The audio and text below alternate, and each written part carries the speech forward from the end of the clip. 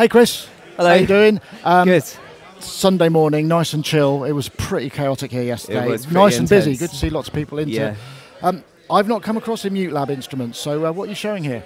Yeah, so we're a newish company. We come out of a research group called Emute Lab at the University of Sussex, which is a music tech research group, and we're looking at kind of getting our instruments research out into hardware in the public domain. This looks absolutely fascinating. So we've got so this is our second module, and it's going to be out in well, hopefully soon. This is the last prototype, we hope. And what it is, it's a multi... It's like a swarm oscillator by the sound of it. Yeah, it's a multi-oscillator. So it's got 9 oscillators in here. It works with a kind of hybrid analog-digital synthesis mechanism. And what you've got is 3 groups of 3 oscillator banks, and with a bunch of different oscillator models, which you can... I'm just going to put these headphones on so I can hear it. So you can listen to different oscillator groups here, try out different combinations, and the whole thing's aimed at making kind of big sounds with a lot of motion in them. What are the parameters on there? Because that as a sort of static noise is quite overwhelming. Yeah. Well, there's micro movement. But so we've got pitch control. So all these pink knobs here are CV-controllable. So we've got pitch here. We've got this is a spread control, so it's kind of a detune. This one is an octave spread, which spreads out over different combinations of octaves. And then this one is a control which does something different to different models. So you'd be able to hear something. Slight detune. Yeah, it's a kind of tone control that affects different models a bit differently. And then this all sort of thickens up into some big sounds. What we've also got is a wave shaping and overdrive circuit. So you can see these 2 LEDs here, and so they're part of an overdrive circuit, which is also CV controllable. So if I plug this into this output, then it's going to start to sound quite sort of distorted.